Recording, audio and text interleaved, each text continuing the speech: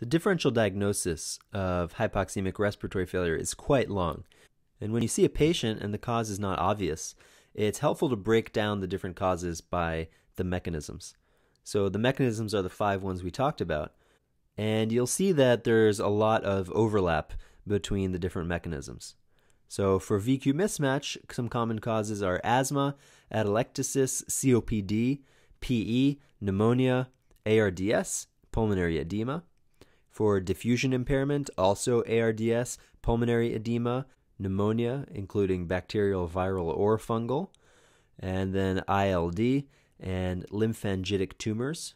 Causes of shunt include atelectasis, ARDS again, pneumonia again, pulmonary edema again, the hepatopulmonary syndrome, pneumothorax, vasodilators in some patients with alveolar infiltrates, including nitrates and calcium channel blockers.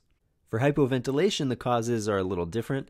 We talked about them, but they include impaired central nervous system function, either from drugs such as opioids or sedatives, or a stroke, anatomic thoracic defects like kyphoscoliosis and flail chest, and then also just pain, if you have pain in the thoracic wall or abdominal pain. And then the last one, which is low partial pressure of inspired oxygen. Things that can cause that are either disconnecting someone's inspired gas tubing or connecting it to the wrong gas source during anesthesia or mechanical ventilation, and then high altitude.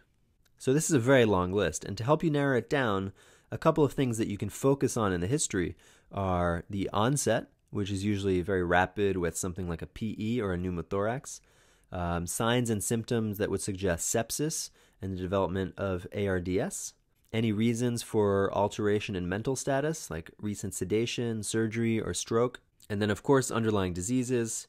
Some relevant ones would be heart failure, renal failure requiring dialysis, malignancy, or immunosuppression.